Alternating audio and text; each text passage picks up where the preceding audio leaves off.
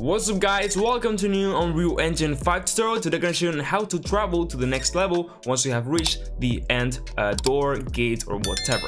This is going to be a very easy video to follow, so let's get started. Alright, so the first thing I want to do is go into the content browser, right click and create a new blueprint class, and this will be an actor because it will basically place it in the world and this will act as the trigger. So when we enter it, basically travel into the next level.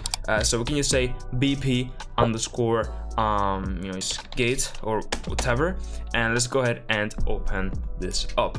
And once it opens, come on quickly, basically we're just gonna add a collision so we can detect the player entering and exiting, and then also use a simple mesh. So let's go up here and go into collision. I'm gonna search for a box collision. Of course you can choose whatever shape it is better for you, but normally a box will do this job, and I will just call this trigger. So now down over here, we're gonna go into the on component, begin overlap, and add an event. So basically when a actor or even a component, whatever, basically collides with this and enters in trigger, it will call this function, well, event. So now we can get the other actor and then cast to our third person character. Of course, if you're using any other character blueprint, you need to call the one that you're using for your game. In our case, if it is the third person character, well, right now I'm just gonna go ahead and just print hello just to see if it's working, right? And then what we can do is just add a cube, for example, which will be the setting mesh. But what we're going to do is a bit of a cooler thing, is to add actually the gate or the door, however you want to call it. So I can just go into start mesh, go door frame, and then I can just go up and search for door. Now the thing is that I do have the door meshes because I imported the content example, well, started content. So if you didn't do that when you create the project, well, you can just go up here into add feature or content pack, and then go into content and add the started content. You say add to project, and you will have all of the doors and stuff. I don't know why I closed it. Let me open it back. There we go. So what I can do is just select this door frame, and then just go here and search for door, and then we can see we have door from here. Great. There we go. Pretty good. And just get a trigger and put a bit up, and of course we'll have to fill it in. And now my door will be like, I guess, already opened or whatever. I mean, what I can do is just duplicate this and add the door inside, or the door itself. I don't know how you would call it, but in English. But I can just get, for example, this door, and then just put it like this here inside, and then just rotate it a bit so it's like open there. So it's like you can go inside basically, right? And we have the trigger, so it will detect. So we can make it a bit bigger and like this, so you don't have to kind of enter entirely. Since you enter here, you will detect it. Great. So with that said, we can now compile and save this blueprint. Just drag it into the scene. I can just have it here. It is actually the other way around, so 180 degrees.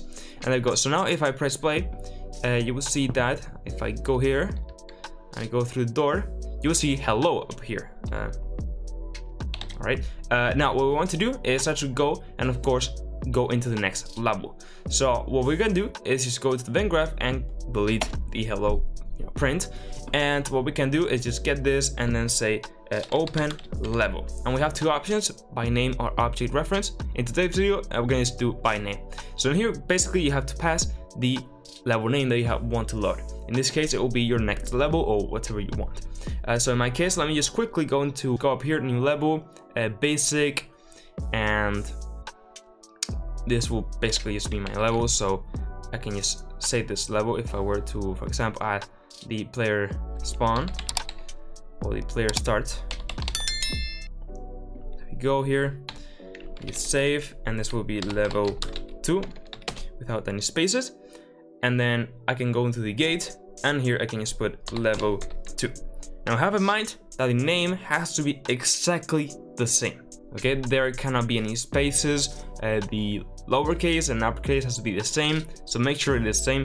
And in here you don't have to change anything about that, and that should basically go ahead and work. So now if I return back into my normal third person map, which will be like, for example, your first level or whatever, I can press play and I can go into the door, and boom, I am in the next level. And of course you can add effects to make it a bit nicer, or maybe sounds. I mean, actually we can do so. So we can just go here and say play sound 2D, and then we can just go and put here basically, I don't know, example this sound, and then we can just add a little delay so there's no interruption. Now, quick thing I'm going to do is add a widget with a nice fade animation, so yeah, it's a bit nicer. So I'm quickly going to just right click, user interface, widget blueprint, use a widget. That would be underscore fade.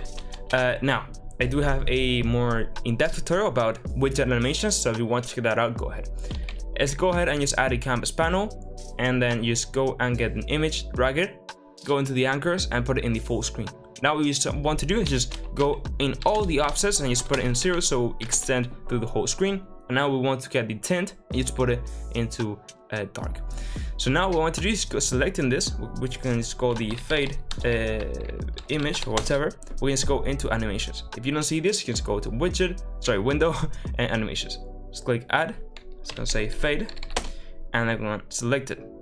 And on here, we can just add a new fade image. Well, basically the one while we are selecting it. So now we can just go to color and opacity, and the A, just put it into 0, put a keyframe, and then after, I don't know, 0.50 seconds maybe, we can test this, put it full dark. So now, boom, we have a nice fade. And now what we can do is just go to the graph, delete all this, and create a new custom event, which will be the fade. We can call it the same as the animation, so fade anim. Now we just want to get the fade animation, get it, and then say play animation. And now we just plug that in, and with that we can just compile and save, go back to the gate blueprint, and then right after we play the sound, for example, we can just go and say create widget. In here we can just select the one that we have just created, which is our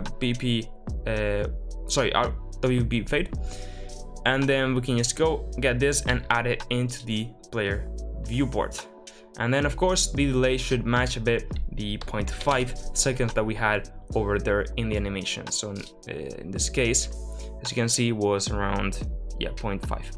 So that's what we want. So we can just press play, and you will see that now I go there, and okay, so the reason that happened is because if I go back to my blueprint, you can see that by default, if I'm not previewing the animation, it is, well, completely opaque. So we just want to make it by default 0.